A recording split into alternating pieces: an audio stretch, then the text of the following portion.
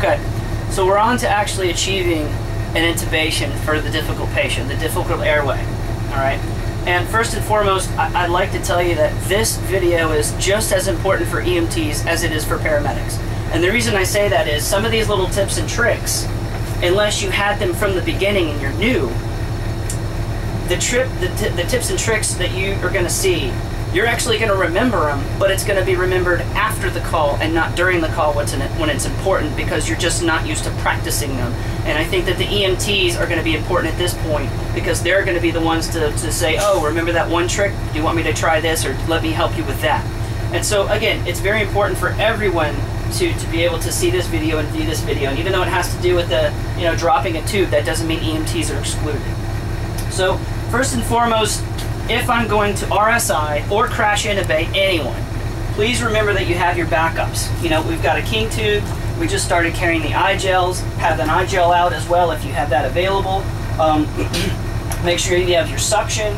Make sure you have your adjuncts, and God forbid a scalpel if you need it. Now talk about adjuncts.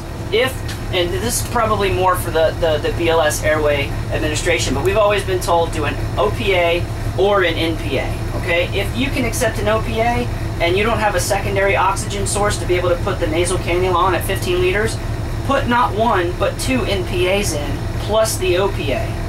It actually achieves a better airflow for the patient, okay?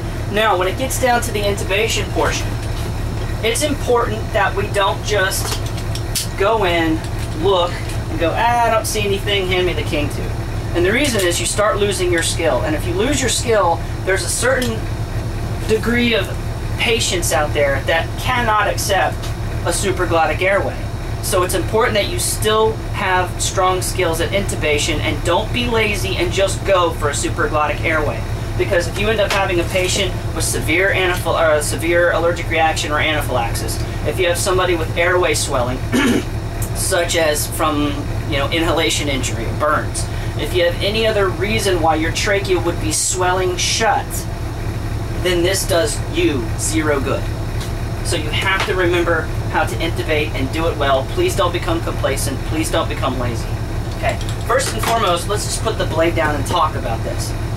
The secret to getting a difficult intubation on a patient that maybe has too large of a tongue, has a very thick, no neck, can't move, all that kind of good stuff, is line of sight. And we forget line of sight is the most important thing, because this tool, it has 2 jobs. Job number 1 is to displace the jaw a little bit. Job number 2 is to control the tongue. Well, this means nothing, and I think we put too much emphasis on just this tool and not as much emphasis on the positioning of the patient and positioning of yourself. Because if I don't have good line of sight, this will not help me. Case in point, I pull the patient forward and I let their head flop all the way back. Now if you can draw an imaginary line from my eye to where the back of the, what am I looking at? I'm looking at the uvula. I'm looking at the back of the throat. That's not where the cords are, guys. The cords are up here. So by having the head flipped all the way down like it's falling over over a cliff, that doesn't help me. Now some people will say, well yeah, we'll grab the hands, we'll pull the hands up, we'll get the head to flop back. Yes, but by the time you actually achieve a good sight line, you're actually lifting and the head is where? Parallel with the ceiling, okay? Some of you may understand this, some of you won't, but the one knee between captain's chair and stretcher intubation maneuver needs to go away, okay? Make it easy for yourself. If I have the patient on the stretcher, I want to elevate it 30 degrees. I want to bring the patient towards me, and instead of letting the head flop all the way back, I want to place it here, even if I have to take something like this to secure it. But the best thing to do is, if I have the face parallel with the ceiling, not a church ceiling, your box ceiling, all right? Now, where's my line of sight if I'm sitting here? It's looking directly to where I need to see. Now I use this piece of equipment to pretty much manipulate the jaw out of the way and move the tongue. And that's all I have to do. And the best part about this, not the best part, but one of the great parts about this, is it almost prevents you from rocking. Those of you who have a bad habit of still rocking, you actually don't even have to lift up at this point. You just go towards the feet, which makes it easier for you. Okay? Talk about if you're not in the back of the truck and you're not on a stretcher and you say, well, that's great, man, but